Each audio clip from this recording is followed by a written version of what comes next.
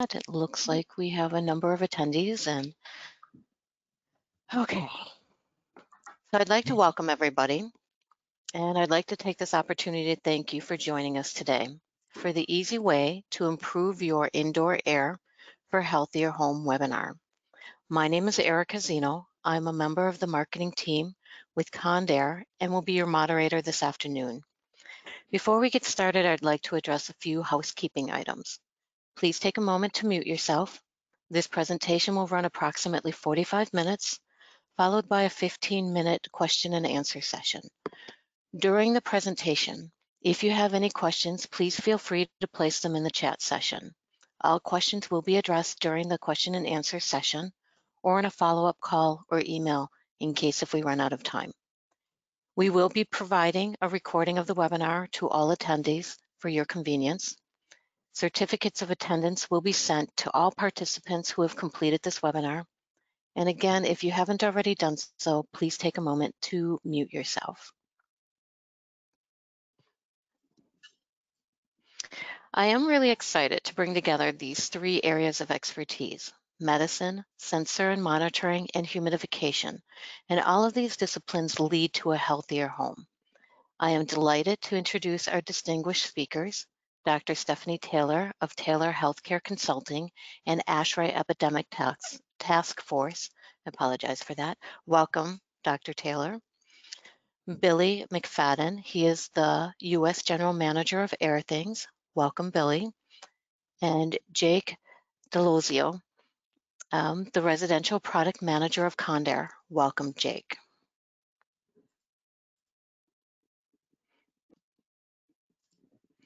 Our partnership emerged because both Airthings and Condair share a passion for managing indoor air quality for health. Understanding the importance of proper indoor humidification, we partnered with Dr. Stephanie Taylor's 40to60rh.com petition. If you'd like to learn more about this movement, please visit 40to60rh.com. In the next hour, we will be discussing a physician's view of human health and the indoor environment, why and how to monitor indoor air quality, and products to optimize your home indoor air. At this moment, I will be turning the presentation over to Dr. Stephanie Taylor. And just one moment, Stephanie, so I can give you access. Great. Well, thank you, Erica and Billy and Jake, and I'm absolutely honored to be here speaking with this group. And hello to all the attendees whom I wish I could see. Maybe next year we'll have a in-person presentation, but here we are for today. So, okay, I guess it does work. There you go. So, hi, I'm Stephanie. Mostly I'm a physician. I graduated from medical school quite a while ago. And somewhere during my pediatric oncology clinical work, I got really concerned about the infections that my patients were getting while they were in the hospital. So I had a feeling that the building had a role in this, but I didn't understand anything about buildings or about mechanical systems. I didn't know how to talk to the building folks. They didn't know how to talk to me. So eventually, around 2005, I went back to school and got my master's in architecture and spent several years designing hospitals. Subsequent to that, my research has been on the intersection of the indoor environment and human health. And it's really fascinating because what we've found happens in hospitals in terms of patient healing compared to the indoor environment. We're finding those trends exist in all buildings for all of us, even when we're not post-op or, filled with central lines or IVs. So in looking at the indoor environment from the perspective of a physician, we've learned just some fascinating correlations. And now I work with ASHRAE quite a bit, as well with different international government agencies around this intersection. So now, Erica, do I have control? You should have control. If it's not working, then let me know and I can forward you. It's not working. Okay. There. So you might be wondering, well, if I'm not a patient in a hospital, how important is it to evaluate the role of the building or the indoor environment on our health? And actually, it's incredibly important. If you think about it, we spend about 90% of our time indoors. I live in beautiful Vermont, northern Vermont. I love to hike and ski and play tennis, but I still spend most of my time indoors. So the indoor environment has now become a very powerful driver for our health or lack of health. And speaking of environments, if we take a quick trip through history and go back a really long time ago, as human beings, we used to live in shelters where we had a lot of communication with outdoor air, soil, plant material, animal materials, and animals. And over time, we developed more sophisticated building materials, building technology. We developed sanitation systems. And really by the Industrial Revolution, the end of the 1800s, unless you were in agriculture, most of us worked indoors. And then fast forward to now, and especially after the energy embargo in the 1970s, we tended to seal up our commercial buildings anyway. Many windows are non-operable. And we've managed our indoor environment to be thermostatically, so in terms of temperature, very comfortable. But the overall change has been leading towards tighter buildings and more sophisticated control. Unfortunately, my thing's not working.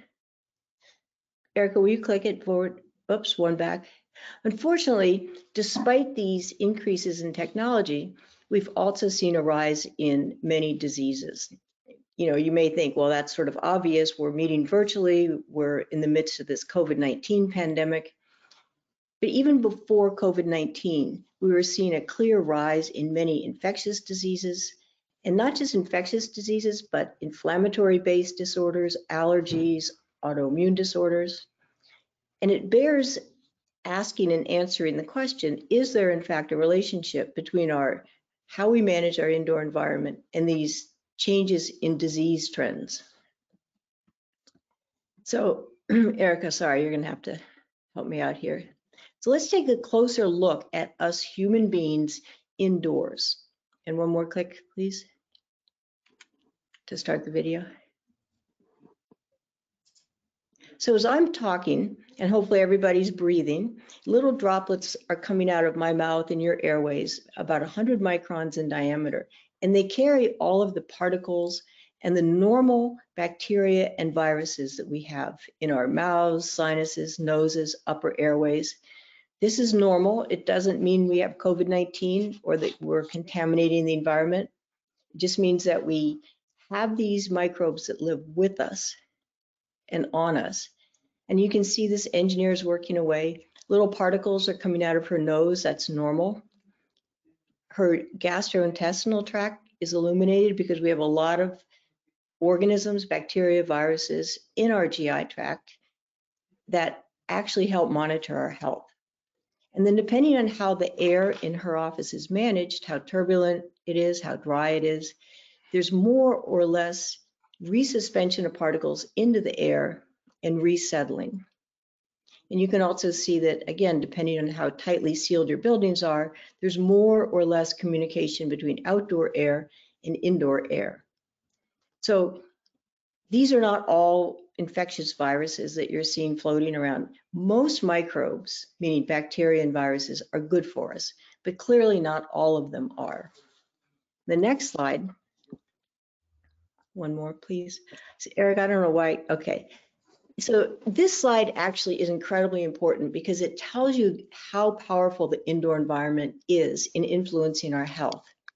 And we now know that, so as human beings, we shed our particles and our microbes into a building. Again, that's normal. We don't have to be sick to be doing that.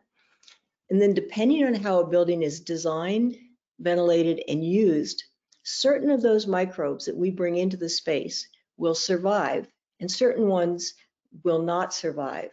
And if you think about the implications of this, What it really means is that the indoor environment has become like the major evolutionary force, both for human beings and for these microbes that we live with.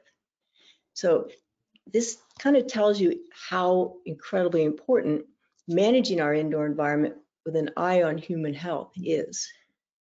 Next. So here we are dealing with COVID-19. This isn't our first pandemic and it won't be our last. Interestingly, all of the ones you see listed here have been caused by the same family of viruses. They're called single-stranded RNA viruses, and you don't have to remember that. But what is interesting is that, number one, they're all airborne. The bubonic plague, the Black Death, we thought was transmitted primarily by infected fleas on rats. We dug up I didn't do it, but the corpses were dug up in 2018 and they are reanalyzed with newer tools. And it ends up that the airborne route of transmission was the predominant one for the Black Death. Spanish influenza, we all know, is airborne. And the COVID-19 pandemic, even though the CDC tends to go back and forth on this, is clearly airborne. And the category of viruses that cause these pandemics are interesting because they mutate rapidly and frequently and easily. So as human beings, if this family of viruses, the coronavirus, finds a new environment that was previously inhospitable, but it is now mutated to survive in, and a host, such as us human beings, without immunity, then the virus is off and running and a pandemic occurs. So again, this highlights the importance of our environment in staying healthy. So on the next slide,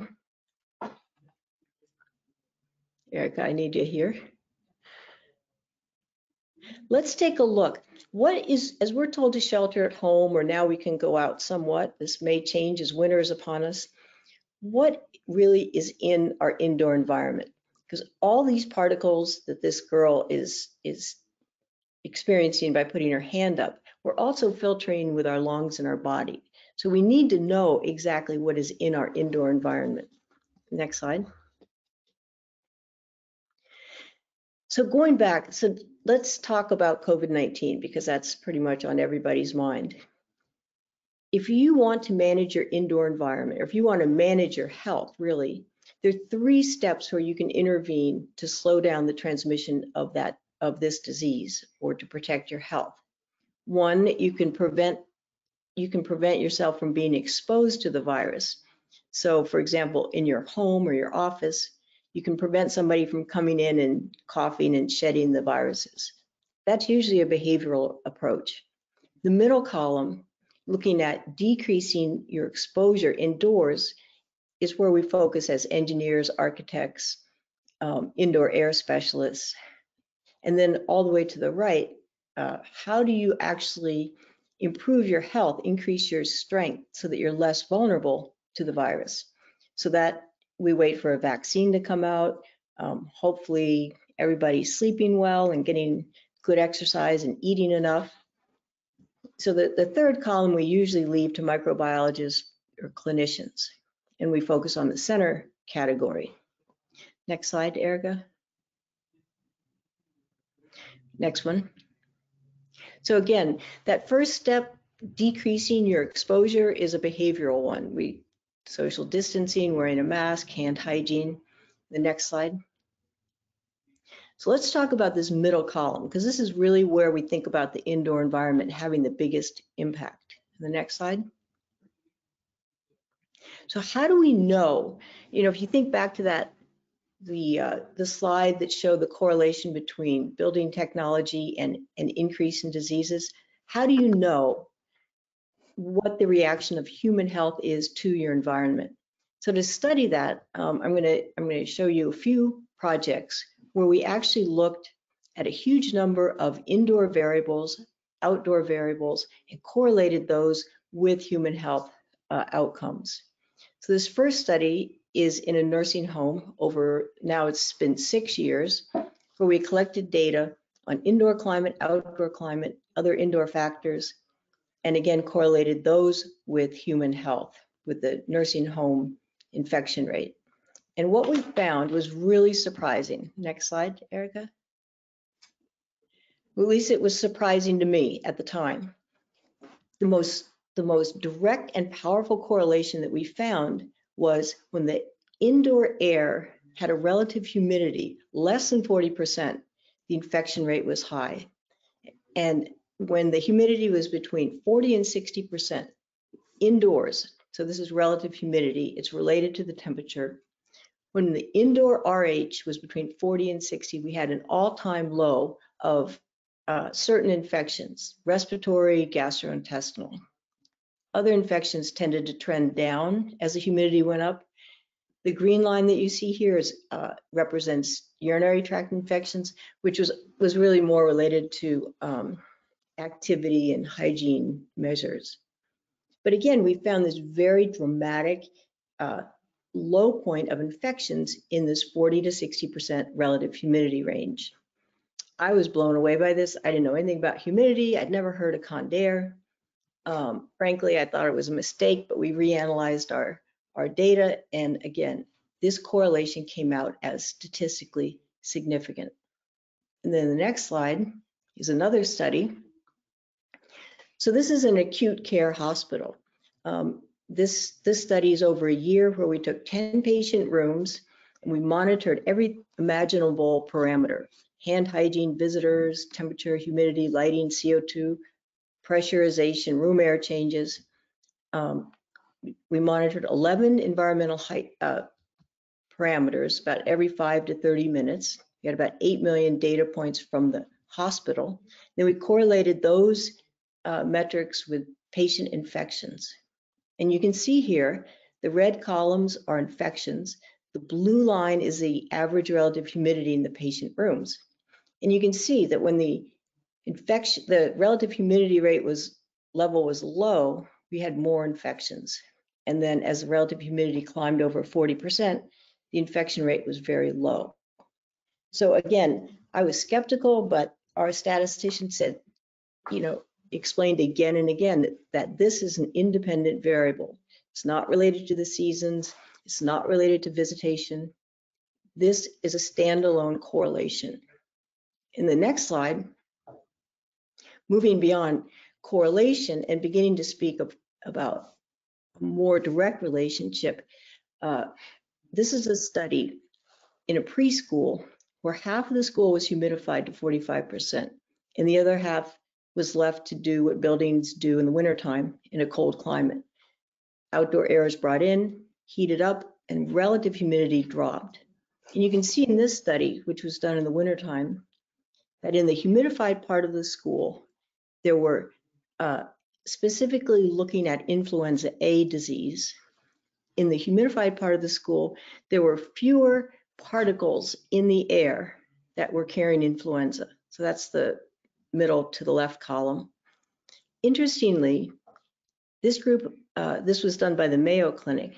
They also found that the infectious viruses that did exist in the air were less problematic. They were less infectious or less virulent.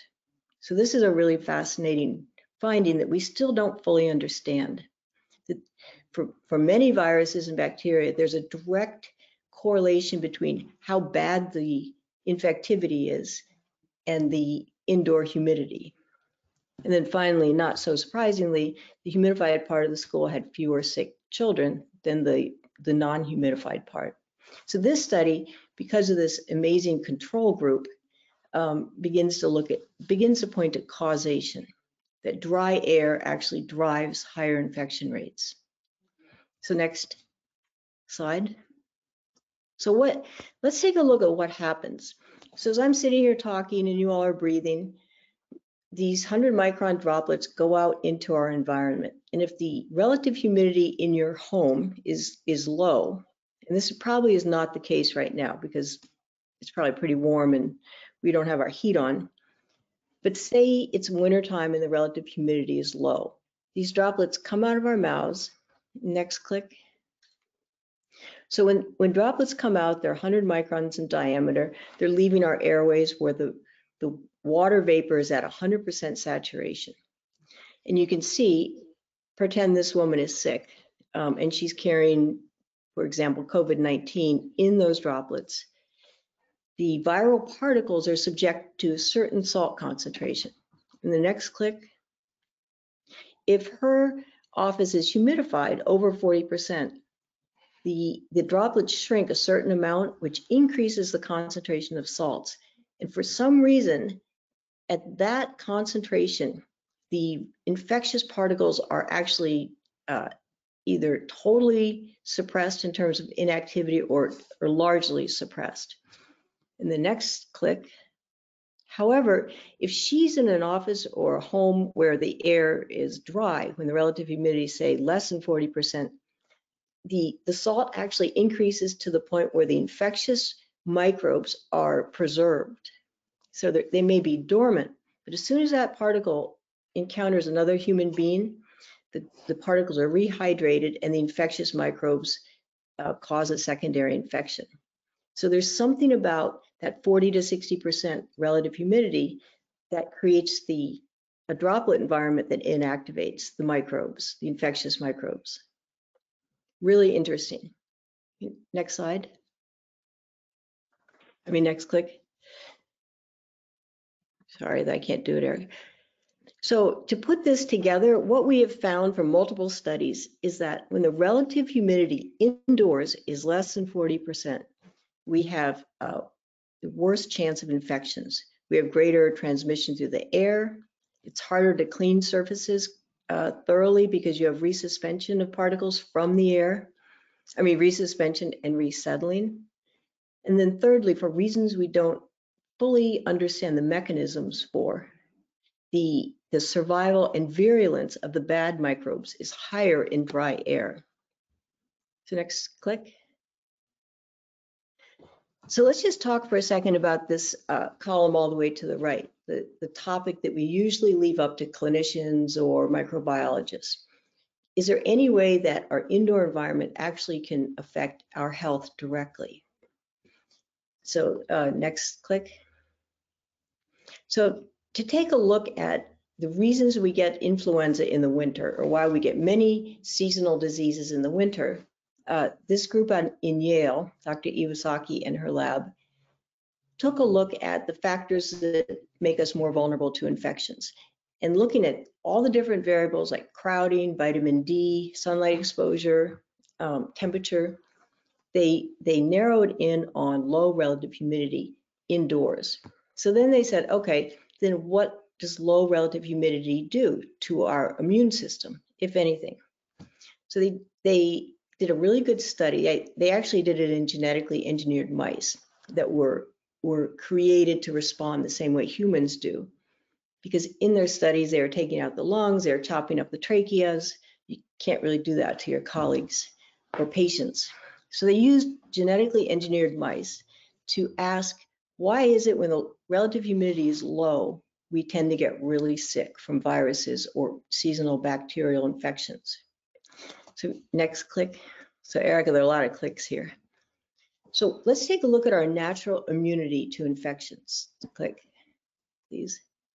If somebody comes into your home or your office and coughs out a droplet that has infectious viruses, your first line of defense is the mucus in your airways and these little hairs called cilia. Next click. Again, Erica, click.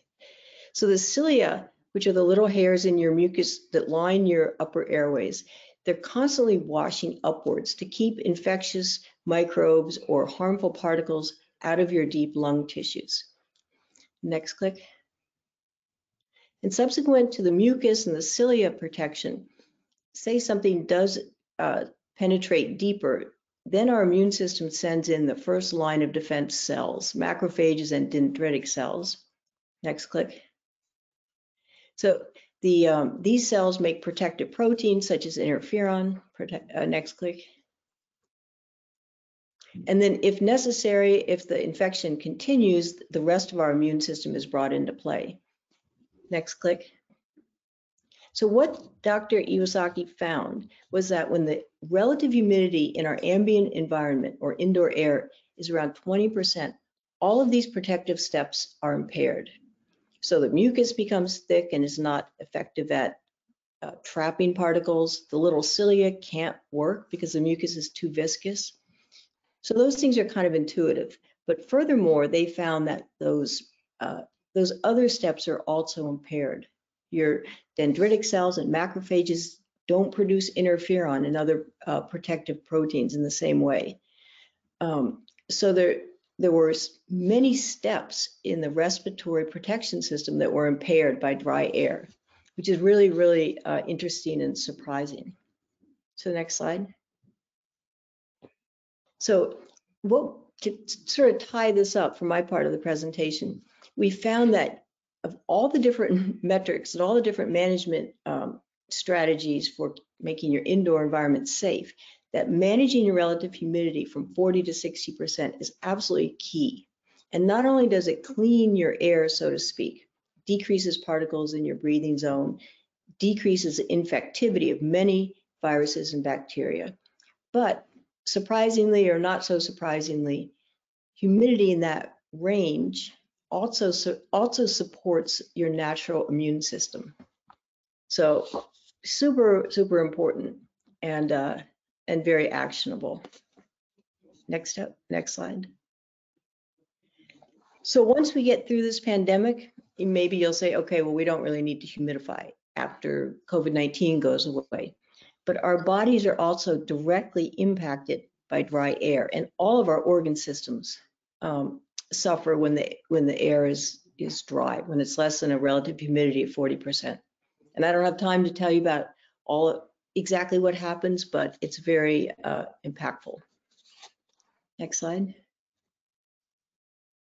And as a matter of fact, if you take all of the studies that have been done with very sophisticated assessment technologies that look at the genetic coding of viruses and bacteria, we're finding that the many categories of viruses and bacteria are more problematic when the relative humidity is less than 40% or over 60%.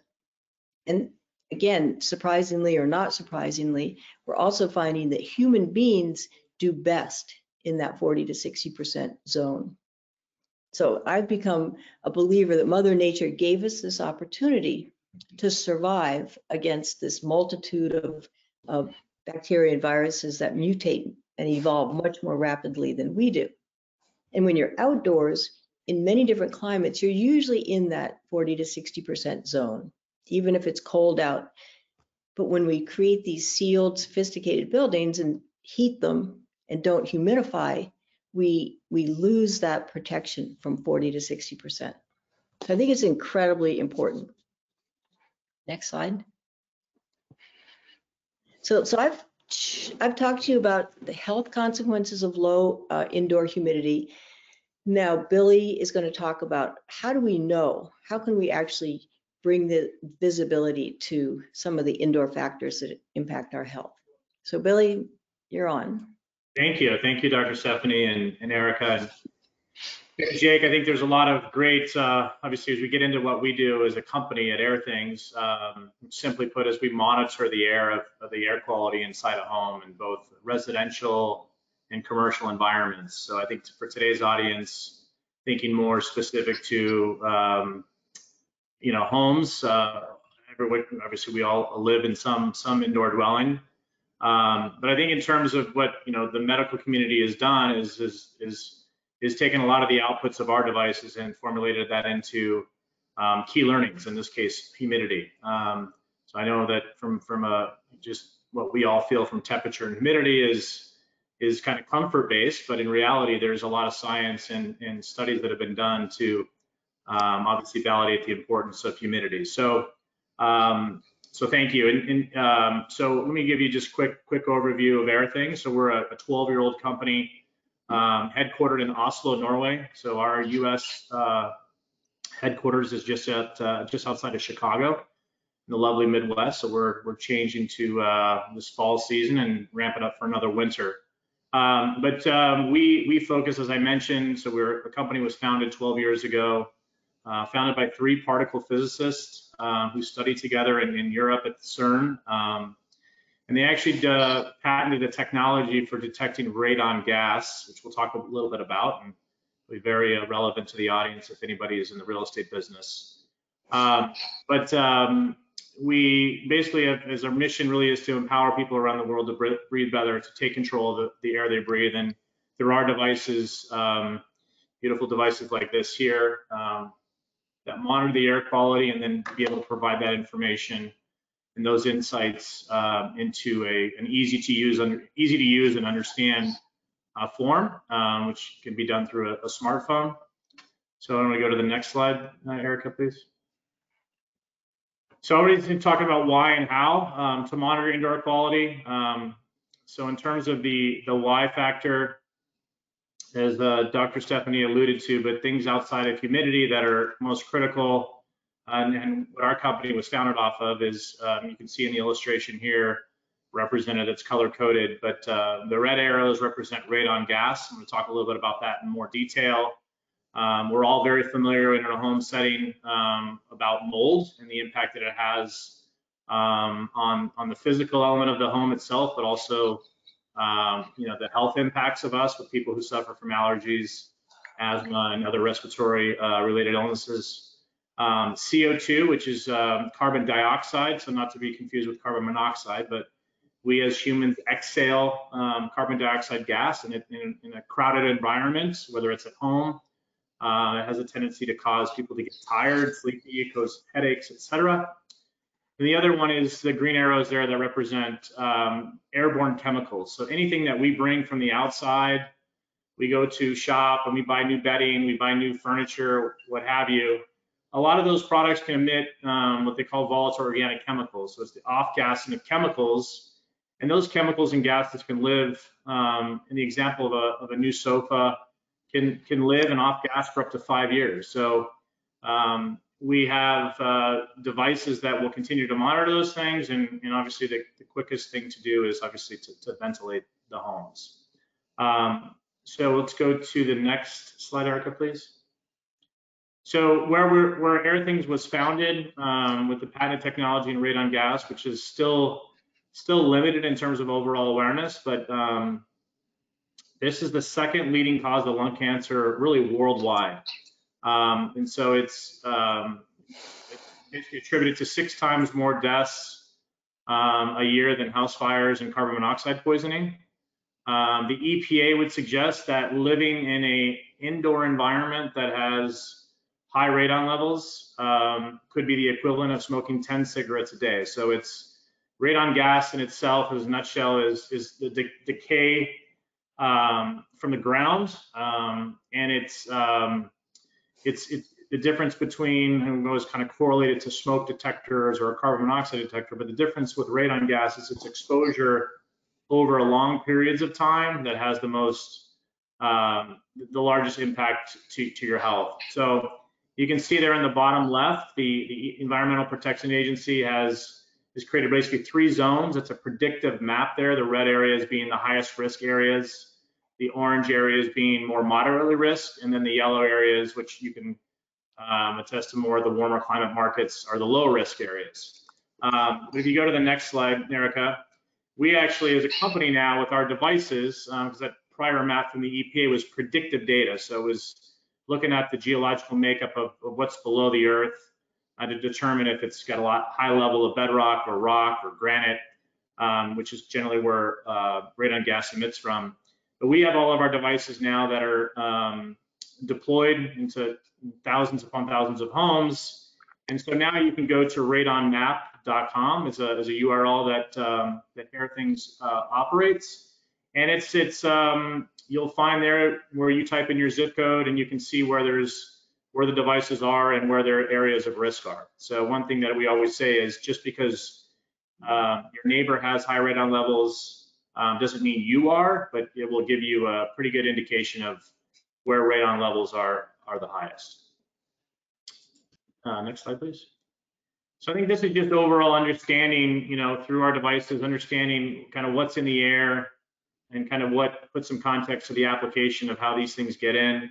But we talk about radon, and radon's going to emit from the ground. It's going to obviously access the home through foundational cracks. It's going to find its way through, if you live in the Midwest and you have basements or sump pumps or any sort of plumbing It's a gas. It's going to obviously it's going to rise, so it finds itself inside of a home, and it's a heavier gas. So it's when we, as I think as a society, and as Dr. Stephanie alluded to, we have increased just better building technology today, but the seal, if you will, the envelope of the home is getting more tight.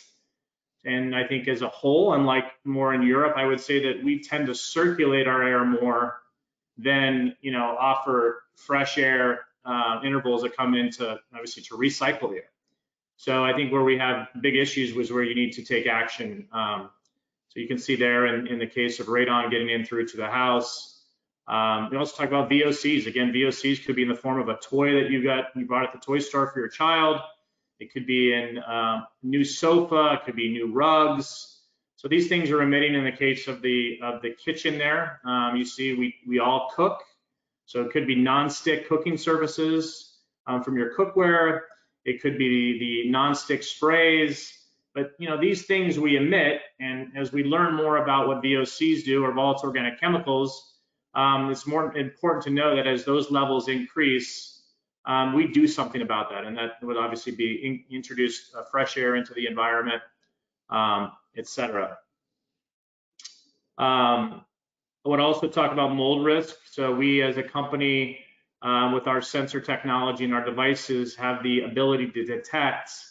And Dr. Stephanie will provide some context here, but being able to detect, levels of moisture or water inside of a home that present a risk of mold growth. So it's not what we call mold risk is not a detection or the ability to detect mold, but it's more about providing the information and the environment that leads to mold growth. So we talk about, when you see it, it's too late. So our devices will provide the proper insights and information that will allow one to take action before mold grows. So this is interesting, Billy, if I might just interject here. A lot of people think that if you humidify your home, say 40 to 60%, that you're going to enhance mold growth. And it's really important to understand that mold cannot extract water vapor out of the air.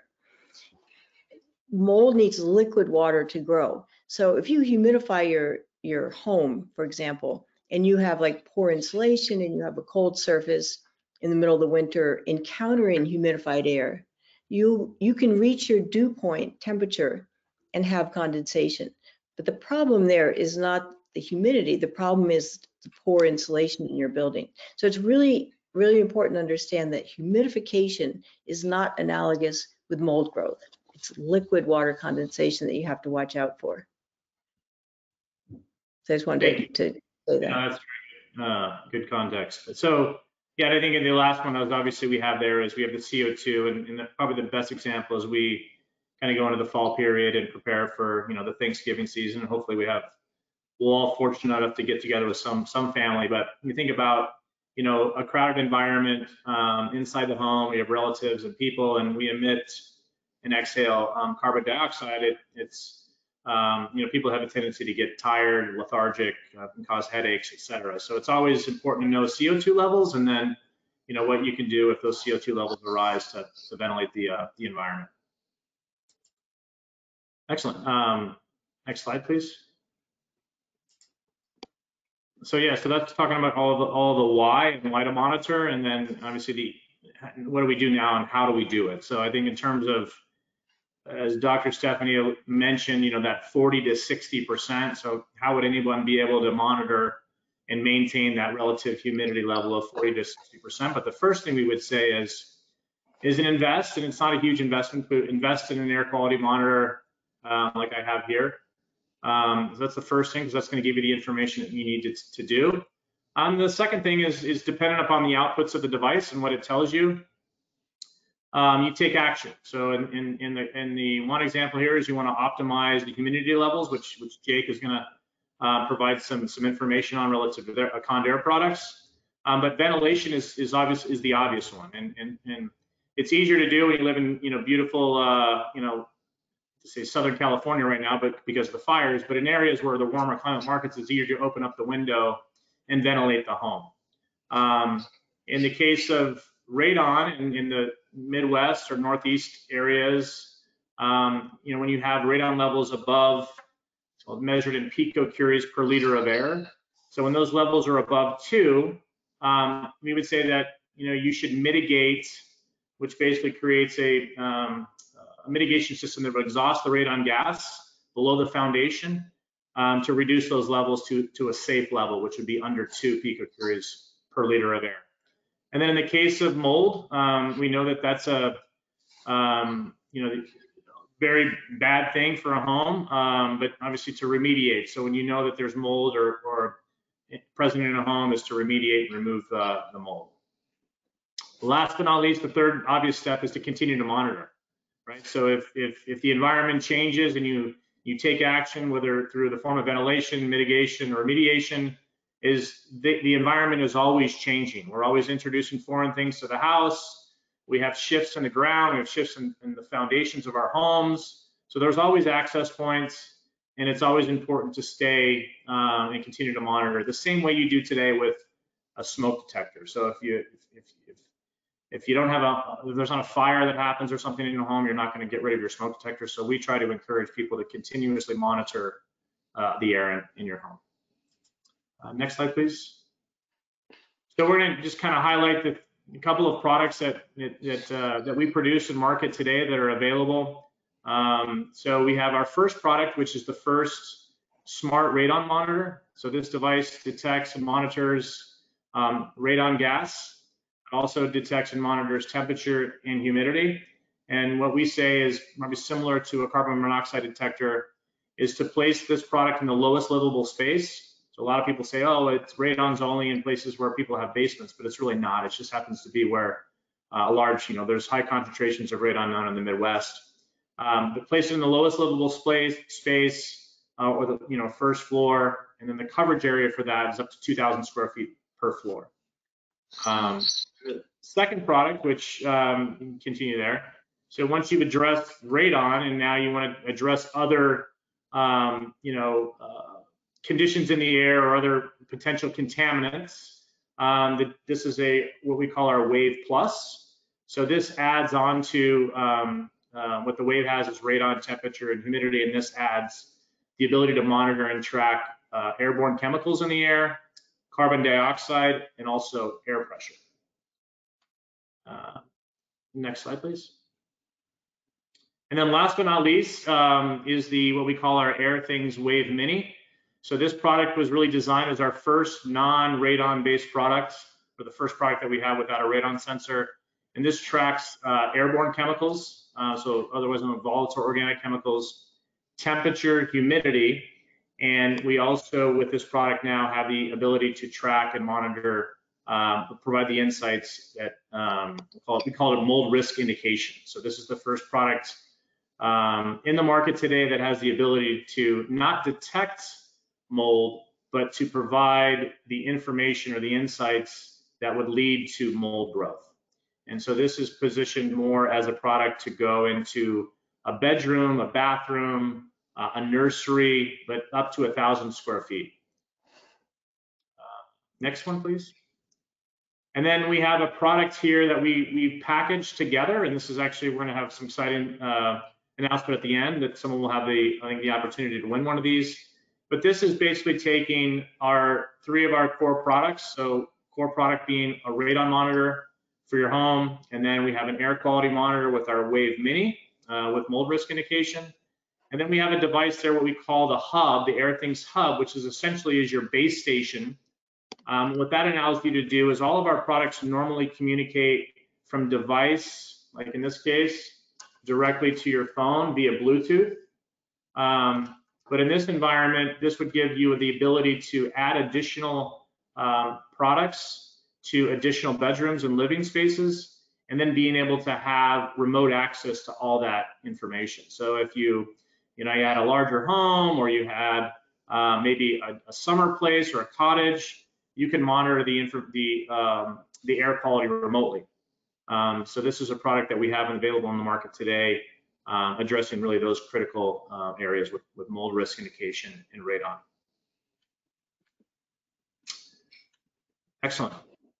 So now I'm going to hand it over to you, Jake, and talk about your products for optimizing your home indoor air. All right, yeah, thanks a lot, Billy. So yeah, thanks a lot for everyone for joining in. Like Erica said, my name is Jake Delozio, and I'm the product manager here at Condair for our residential humidification solutions. So just a brief overview of who we are at Condair. So we are the world-leading manufacturer and provider of humidification solutions for health. We have worldwide operations with over 750 employees worldwide, and our headquarters is located in Switzerland. We've got manufacturing sites here in Ottawa, Canada, as well as in Germany and in China. We've recently launched several new innovative whole home humidification solutions, which we're very excited about, and I'm going to be talking to you about. So as a company, we've been, very heavily focused, and we've been very, predominant and present in the commercial and industrial market for a long time. And what we've done now is taken our proven technologies that we've perfected over decades, and applied into numerous, high-end commercial applications. And we've taken that technology to put it into residential applications, so to humidify your home. Next slide, please. So just one thing I want to talk about real quick before I dive into our solutions. We focus on whole home humidification solutions. So I'm sure many of you are familiar with the portable humidification solutions that are readily available, on Walmart or off the shelf in other locations. Those are okay for humidifying small rooms, but we humidify the entire home. So it's very important that all rooms that are occupied within the home are humidified. All the bedrooms, the living spaces, everything. So yeah, that's what we focus on. We, like Dr. Taylor said, the optimal range is 40 to 60% RH, and that's what our focus is to maintain 40 to 60% throughout the entire home. So just diving into some of our solutions. So the first one here is the Condair Humilife, the proven steam solution. So this is the most advanced whole home steam humidifier on the market. It provides pure, clean atmospheric steam to humidify the entire home. Like I said, to maintain 40 to 60% throughout all rooms of the home. This system can cover a house up to 5,000 square feet, and it's designed to integrate with your home's central furnace system. So you can kind of see a diagram over there, the upper diagram on the right. You can see how the system integrates with the supply air duct. So it puts the pure, clean steam directly in the duct, and that gets distributed throughout the entire home. Some of the great features about this product, it is a Wi-Fi connected product, so it allows us or the homeowner to control and monitor the device remotely through their phone. So you could be, away from your home, at work, or at the grocery store, or wherever, and monitor your system, make sure everything is working okay. Some of the other great features are patented auto-adaptive control. Again, that's something that we've perfected over many, many years over in the commercial space, is applied in this product as well. And essentially what it does is it always monitors the operation and optimizes the energy usage. This product is a completely bundled solution, so it's got all the different components that you need for the installation ready to go. Another thing that we've redesigned with this product from other steam humidifiers on the market is the maintenance. So it is the absolute easiest maintenance in the market. You don't have to use any tools. You don't need any expertise. You just open the door, change the cylinder, which you would do maybe once every year or so, and that's all the maintenance involved. So it's a quick, couple minute process, and that's it. And yeah, this product does, the retail price is $825 US. That's the starting price. Next slide, please. The next solution I want to talk to you about is the economic solution for forced air heating. So this is a bypass style humidifier, or a flow through style humidifier. And again, this integrates with a home's central furnace system as well. So this covers homes up to 3,000 square feet. And again, it provides moisture into the ducts, which gets distributed throughout the entire home. This device, like the previous one we talked about, is also a smart device. It connects remotely through the Condair Humilife app, which you can have access to on your smartphone or tablet remotely anywhere in the world. A couple other features with this product. One of them is the water saving mode that allows the user to toggle the water saving mode through the app and reduce the amount of water usage to the product. Another one is the internal sensors, which are constantly monitoring the air temperature that's flowing through the humidifier, and it measures and makes sure that the system is reading an optimal temperature for evaporation before it'll humidify. So essentially, it just optimizes the water usage. Another great feature with this product is the ceramic media pad. So this is another feature that's completely unique to the industry. There are other bypass style humidifiers out there, and all of them operate with like a paper mesh or wire mesh type of media pad. And that gets scaled up or full of bacteria over a period of time, and you need to constantly replace that, sometimes multiple times per year. So with our system, we've redesigned this. It's a ceramic media pad that can be removed very easily from the humidifier, and just the whole cartridge can be put into a standard dishwasher and run through a standard dishwasher cycle. So it's very easy. You don't have to continually replace these media pads every year. So it's environmentally friendly as well. So yeah, that's a great feature. And this product also starts at $220 US. Next slide, please. The final solution that I want to talk to you today is the flexible room solution. So this one isn't quite out yet. It's launching later on this year, November, December of this year. We're very excited about this product. It's a completely unique product. There's nothing else like it. It's meant for high-end homes, and it's completely standalone. It doesn't integrate with the furnace system or with the radiant heat system or anything like that. It is a standalone system with a central unit that you can see over in the right upper picture that gets mounted discreetly in a mechanical space or in a closet. And then that feeds throughout the ceiling space or throughout the walls individual humidification heads that are mounted in the individual rooms that are being humidified. So in the living room, the dining room, all the bedrooms, any living space that wants to be humidified, it'll put humidification directly into that room. Those discs that are mounted on the ceiling, you can see on the picture to the right on the bottom.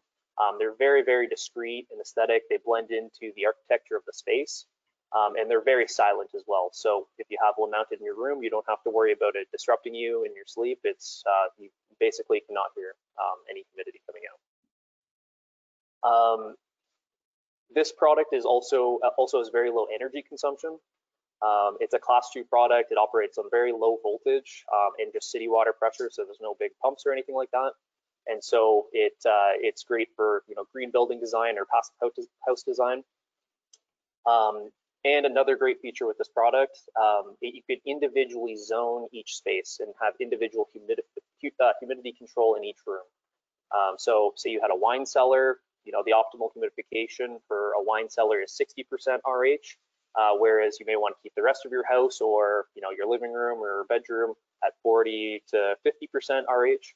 You can individually zone each space to have that control.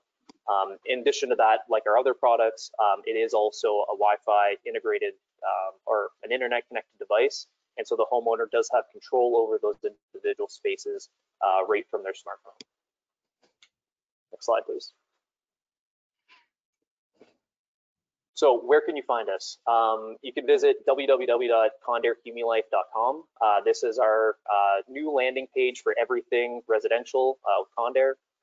It's got lots of great information in this about why humidify for your home. Tons of great information on our new humidification solutions.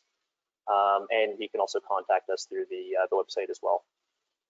Next slide, please. In addition to that, you can contact myself directly. So again, Jake Delozio, or you can contact either of our business development managers, Tina Hemming or Todd Clark. And so, yeah, that wraps up pretty much everything I had to say about our new residential humidification solutions. Like I said, please do not hesitate to reach out directly to me or any of our other contacts and ask any questions that you may have. Okay, so I thank you Stephanie and Billy and Jake. So pretty much to recap, what you would have learned in this, or what you should have learned in this presentation, is a physician's view of the human health and the indoor environment, why and how to monitor your indoor air quality, and products to optimize your home and indoor air. Before we move on to the question and answer section, I just wanted to let you know that we may have a few lucky winners in our audience. If you haven't already done so, simply take action and sign the petition for 40to60rh.com. If you have signed the petition, you are already eligible to win either an Airthings house kit that Billy had described earlier, or a mini Condair hygrometer. The Airthings house kit is a whole home indoor air quality monitoring system, which bundles the following: the Wave Smart radon detector, the Wave Mini Smart Indoor Air Quality Monitor with mold risk indication, and the Airthings hub. The Condair Mini Hygrometer is a small hygrometer, which is approximately 2 inches tall, that can be placed in any room to monitor the temperature and RH level in that area. And now what I would like to do is open this presentation with the few minutes that we have left to address any questions that you might have for our speakers. And it looks like, so this first one could be addressed to any of you. Do any of you currently humidify your home? I do. I can speak up. So I live in northern Vermont, so we have really cold winters, and I live in an old farmhouse with a wood stove and radiant heat. And starting about 3 years ago, after a lot of research, I actually selected the Condair unit, the predecessor to the one that Jake talked about. And it's been amazing. So my husband and I, we haven't gotten one cold or case of the flu. My guitar stays tuned. I can pet my dogs without them getting shocked. But mostly it's just super comfortable and we don't get sick. So it's been great. That's a true answer. Great. Okay, I do have one that could either go to Jake or Billy. Can your products sync with other home networking systems? I guess I can just answer that first for Condair's products, and then maybe Billy can join in too if he wants. But yeah, for our Condair Humilife solutions, we are currently with development right now to get them be able or have the ability to integrate with Nest or Ecobee or some of the other major whole home smart platforms. So the functionality isn't quite there yet, but it is something that's in our development scope. And like I said before, all of these are Wi-Fi devices. So once they're installed and connected to the Wi-Fi network, we can push that functionality out to the humidifier directly. So it's not like you'd have to go and do some kind of special update to it or upload new software. That functionality gets pushed out right away. Kind of like if your phone goes through a software update, you get those new features immediately. Great. Yeah, and I would say that for us at Airthings, we have, this is a little bit more of a technical answer, but there's a technology out there that exists today. It's called IFTTT. It's called if this then that. So very more common in the smart home community. But with our products, what you could do is you could integrate and say, if my radon levels rise above 2, then do this. And so it's a rules-based application that allows our products to communicate to other appliances, really from a purpose of doing something based on what the sensors read. Okay, and I have one last question for Billy. What is the most common indoor air pollutant in the home? I mean, I'd say from a pollutant perspective, the most common would be the airborne chemicals. Just from the standpoint of what we bring into the home would be the most common, but I wouldn't say that it's the most critical from a health perspective. I would say that where we've invested heavily is in the monitoring of radon gas, which is a very difficult gas to monitor, and it's approximately impacts about 2/3 of the U.S. or roughly about 82 million households across the U.S. So, yeah, That's what question though. Okay, No, great. Erica, can I just say one thing? Of I would course. actually propose that dry indoor air is a major pollutant in temperate climates in the wintertime. It's dry indoor air is that harmful to our health. That's Okay. my input. Okay. Thank you. So thank you guys. Thanks everybody. So as we're coming to a close, I would like to thank you for participating in our webinar today. If you find that you have further questions, please do not hesitate to reach out